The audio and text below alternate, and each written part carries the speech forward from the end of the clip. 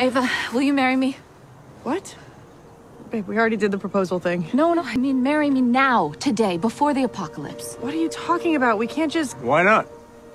We're gonna have to fight those things anyway. We're as ready as we're ever gonna be, and 4 hours is totally doable. Ooh, we can get the whole team on board.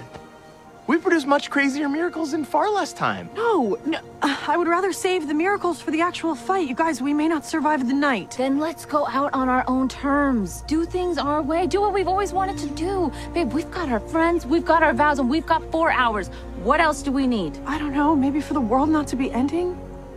Hey, John told me the most important thing in life is loving someone and being loved. And if getting married is the last thing that we do together, then...